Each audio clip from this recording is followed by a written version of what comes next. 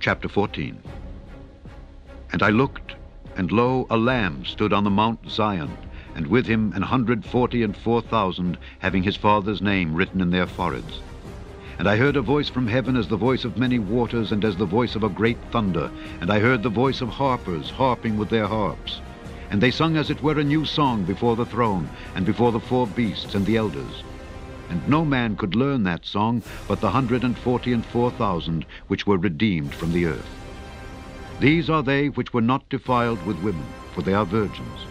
These are they which follow the Lamb whithersoever he goeth. These were redeemed from among men, being the firstfruits unto God and to the Lamb. And in their mouth was found no guile, for they are without fault before the throne of God. And I saw another angel fly in the midst of heaven, having the everlasting gospel to preach unto them that dwell on the earth, and to every nation, and kindred, and tongue, and people, saying with a loud voice, Fear God, and give glory to him, for the hour of his judgment is come, and worship him that made heaven, and earth, and the sea, and the fountains of waters. And there followed another angel, saying, Babylon is fallen, that great city, because she made all nations drink of the wine of the wrath of her fornication. And the third angel followed them, saying with a loud voice, If any man worship the beast and his image, and receive his mark in his forehead or in his hand, the same shall drink of the wine of the wrath of God, which is poured out without mixture into the cup of his indignation. And he shall be tormented with fire and brimstone in the presence of the holy angels, and in the presence of the Lamb. And the smoke of their torment ascendeth up forever and ever. And they have no rest day or night, who worship the beast and his image, and whosoever receiveth the mark of his name. Here is the patience of the saints. Here are they that keep the commandments of God and the faith of Jesus.